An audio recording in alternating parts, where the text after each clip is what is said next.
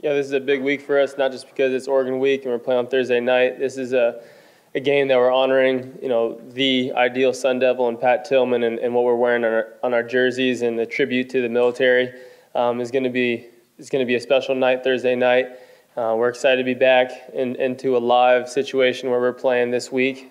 Bye week was great to rest and get extra film done, but we're really excited about our matchup Thursday night. And just a special congratulations to my roommate Jordan Simone being on the semifinalist for the Jim Thorpe watch list. Something that he idolizes what every single Sun Devil is, and that's just a hard worker, and it shows on the field.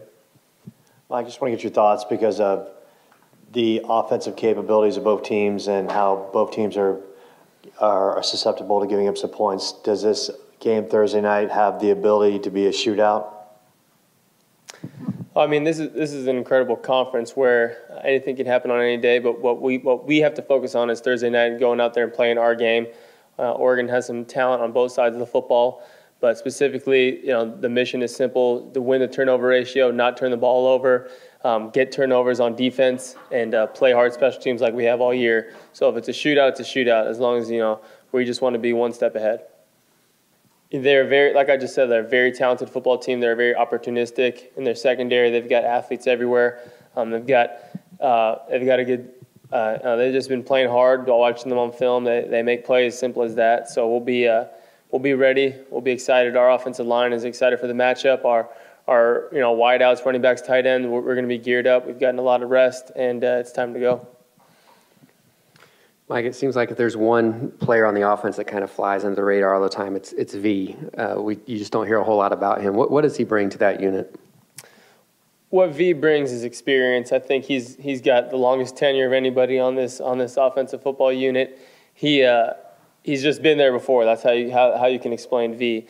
He's an extremely smart football player. He prepares the best of any of the linemen you could say. I mean, he just knows he knows how to prepare, whether it be mentally, physically, film study, and he's just a leader for the offensive line. And he's just someone that, as a quarterback, it just gives you confidence to have a guy like that on the offensive line. Mike, Coach Graham keeps saying the offense is still operating too slow. How do you solve that problem?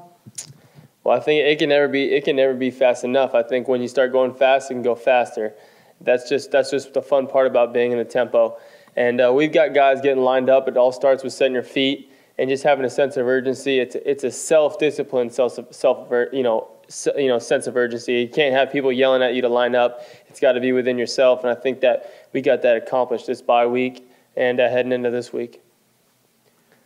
Mike, has there been any talk about the last time Oregon came here and these two teams played at Sun Devil Stadium?